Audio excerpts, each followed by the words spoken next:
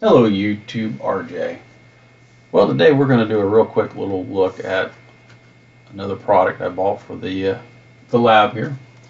I thought it'd be handy to have an electric screwdriver. I mean, I've got the impact drivers and all that, but I need something just to do screws that for taking ham radios apart, taking electronic devices apart. You know, where you need that fine touch. You don't want to strip things out or whatever. And so I was in Harbor Freight wandering around and came across this screwdriver. The price wasn't bad.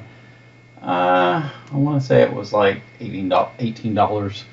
Uh, so I thought I'd give it a try. So I thought we'd open it up real quick, take a look at it, charge it up, and test it real quick, see what we think. I also went ahead and it comes with some real short little bits, which if you've ever worked with an electric screwdriver or an impact driver, you know that oftentimes you get in and you can't get to the screw because your screwdriver's hitting or whatever. So they had a longer set I didn't think I needed.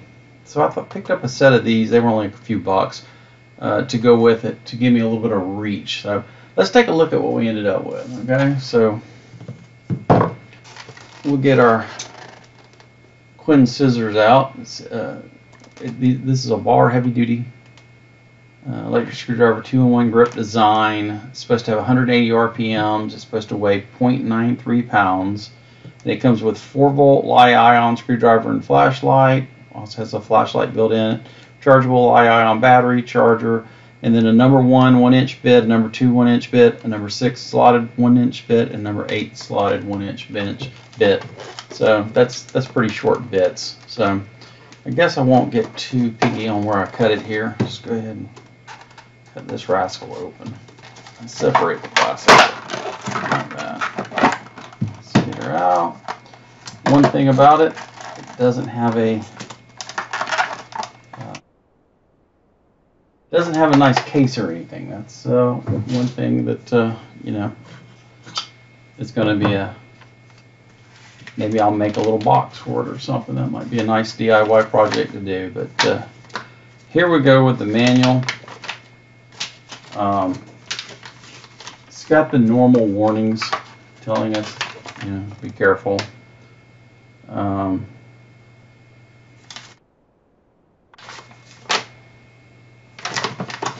Looks pretty straightforward. For the use of the tool, the first time, fully charge the battery. Plug the charger into a grounded 120 volt 60 hertz receptacle. Plug the charger plug into the charging port. Charging light will glow red during charging and turn off when charged. Okay, so that's what we're going to do. Let's plug her in. We'll let her charge up. I'll come back when she's charged up, and we'll take a look at it. So I'll be right back. Okay, we're back. We've charged for a little while, and we're going to give it a quick try. So one thing about it, it's a gun, but if you push the lock, you can rotate it into a straight screwdriver, so that's handy. It's got a flashlight at the bottom. If you turn the switch on, you get a flashlight. It's handy. Here's your charging port here, your trigger, and like most, back and forth is how you adjust going in and going out. So I decided to went ahead and opened up our bits. Decided to do a little quick test, see how this thing, you know, how well it'll drive in. I went and found what screw I could find, and here's a wood screw. Turn the light out, and we've got a little hole. I'll put a little hole here to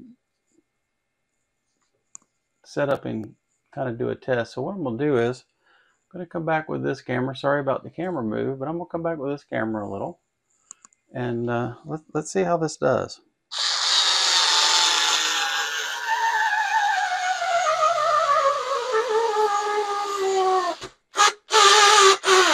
I'm impressed. I'm impressed. How tight is that? Yeah, that's what I thought. It's got torque. There's no problem with torque. It will drive.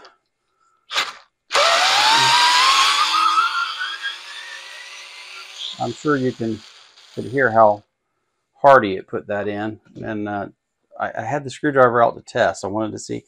Yeah, there's no problem with power. In fact, Hopefully not too much. I don't want to be tearing screws off and such. It would be nice if there was a torque setting. That's the only thing I could say, but I think it's going to work well. It turns slow enough that, you know, putting in screws in a case or something, you can let off and not overdrive them. So I think it's going to work. It's not the highest quality item you're going to find, obviously. If you don't have it in gun mode, I'm sure it will somewhat limit the torque a little bit by twisting your wrist. Let me try this again. Yeah, so you can start feeling how it's torquing. You got a lot of feel when you do it that way.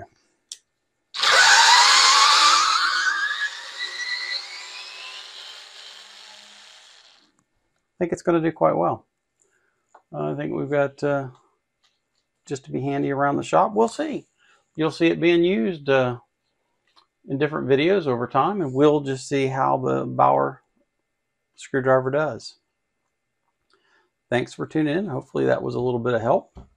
And maybe in the future episode, we'll maybe make a case for this, because it would be nice to have a little something to hold it. So thanks for tuning in.